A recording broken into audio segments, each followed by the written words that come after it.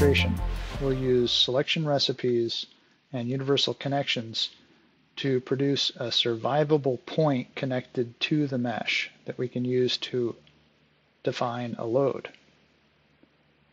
We'll begin creating our simulation files, and in the idealize part, we'll get an associative copy of it and unite it, and then we'll create our mid-surface.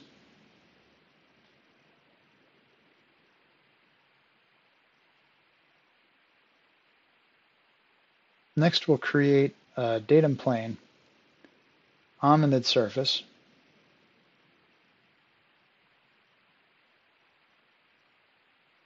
Then, instead of creating our point at the arc center of the mid-surface, to improve robustness of the CAD change, we'll put the point relative to the solid. Then we'll project that point onto the mid-surface, onto the datum plane that's on the mid-surface.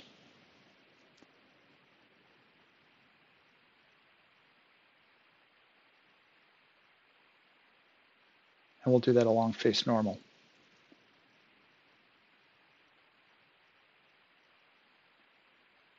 All right, now that we have a robust point defined, we can create our mesh.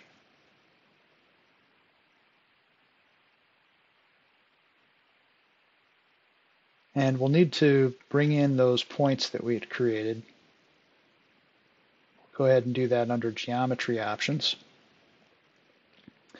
Now we don't need the solid, so we'll hide that.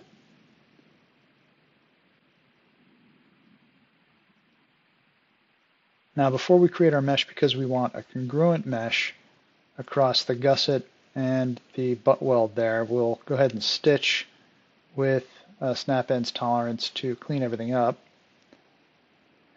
And then we'll mesh, and in our mesh recipe we'll suppress holes that are greater than 0.3 inches in diameter. And for a point creation we'll select none, because we already have a robust point defined at the arc center.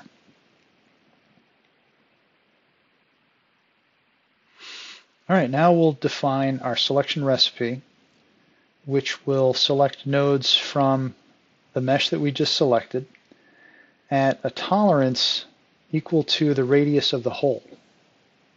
So here you can see the nodes that are within the radius of the hole. And that will be our selection recipe that we'll use in defining our universal connection, our rigid connection, universal connection. We'll select spider for target 1, none for target 2. We'll select our point and our selection recipe for our leg selection. Now our selection, our rigid connection is not yet realized. We need to go ahead and select automatic elements to do that. Now you can see our rigid connection is up to date, and we have a 1D collector with RBE2s in it. Now we can use that point to define our load that was used to define our universal connection. And that will survive any CAD change.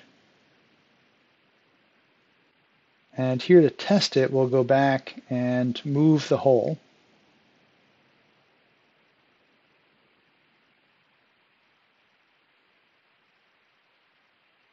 Here you can see our idealized part and mid-surface, as well as the points, have updated.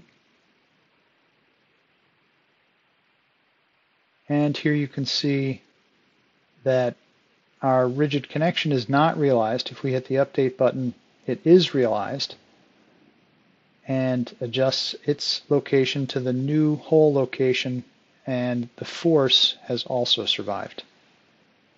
And that concludes the demonstration.